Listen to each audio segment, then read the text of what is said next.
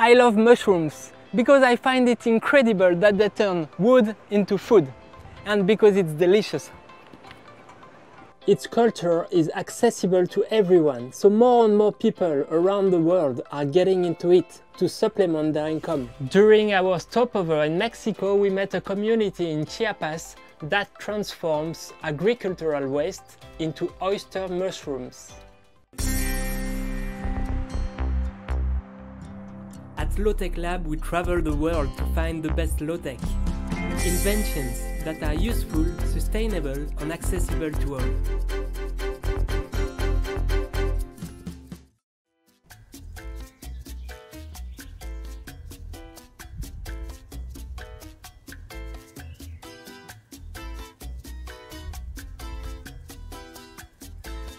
Yo me llamo Antonio Sánchez Ruiz, dedicamos lo que es la producción de hongo, sí, ya con toda mi familia. Somos 7, mi papá, mi mamá, mis hermanas, mi hermano, mi cuñada y yo. Y somos de acá, el municipio de Aldama, del estado de Chiapas, México. Vimos que es muy bueno trabajando el hongo. ¿Así? Nos deja algo de dinero como negocio. Y aparte de eso, pues como es comestible, lo podemos agarrar en esto para comerlo. Son dos tipos de sustrato que utilizamos, caña de maíz y la cáscara de frijol. En eso participamos todos. Okay. Como yo no puedo caminar, pues lo que más participo es en la siembra, lo que es en el corte, ya cuando salen el hongo. Okay. La limpiamos y la medimos, eso es mi trabajo también. Después de la cosecha lo sacamos todos los pasteles ya que se acabaron de producir, llevamos en un terrenito, en nuestros terrenos lo amontonamos, dejemos que se desintegre todo, okay. Ya para utilizarlo en abono orgánico también. Okay. ¿Qué te motivó a empezar? No es muy lejos para ir a trabajar, puedo trabajar acá nomás en casa, acá nomás cerquita, me pueden llevar allá y puedo participar también ahí. Puedo decirles que estoy muy contento en esto, trabajando en esto, estoy muy contento ya. Puedo decir eso porque eso es lo que siento ya por mi, ya mi módulo y lo que tengo, pues, lo que tengo y por eso, como te digo, pues estoy muy contento, sí. I'll show you how to do, but first you have to understand how mushroom grows. What is called mushroom is actually the fruit of the mycelium, which is the underground part. It is the white fluffy thing we see under the bark of dead trees or hidden in our soil. The mushroom spreads spores and creates new mycelium. This mycelium eats wood or leaves to grow. Then it produces mushrooms again. We have chosen to grow oyster mushrooms because they are delicious and easy to grow. You'll need containers, straw, lime, rubbing alcohol, and mycelium. You can do it by yourself, but it's often done by laboratories because it requires a very sterile environment. The secret of mushroom cultivation is to avoid any contamination. Fill up with water.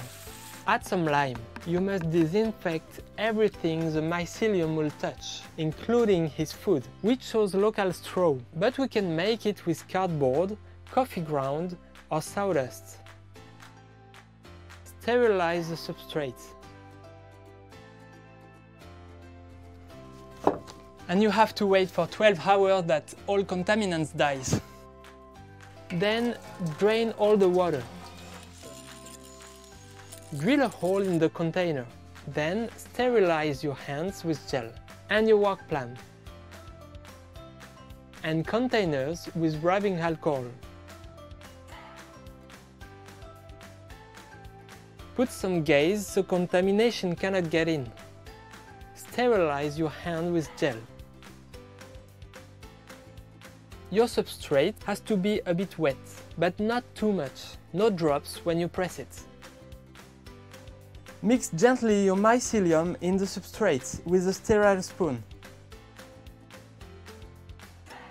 Fill up the container and close it quickly. Put your containers into the dark at a temperature of 20 to 30 degrees. Wait for 3 to 4 weeks until the mycelium colonizes the whole container. When the substrate is fully white, fructification can start. Put it in indirect sunlight, in a ventilated and humid area. Make a cut in the gaze and keep an eye on it. It can take 2 weeks. As soon as small mushrooms appear, remove the gaze and sprinkle water 3 times a day. It takes only 3 days for the mushroom to grow. You can harvest it by turning its base. It will grow again. From a kilo of substrate, you can harvest up to 200 grams. When it doesn't grow anymore, you can compost the substrate, or some people mold it to make an insulating material or for packaging, or you can even make a surfboard.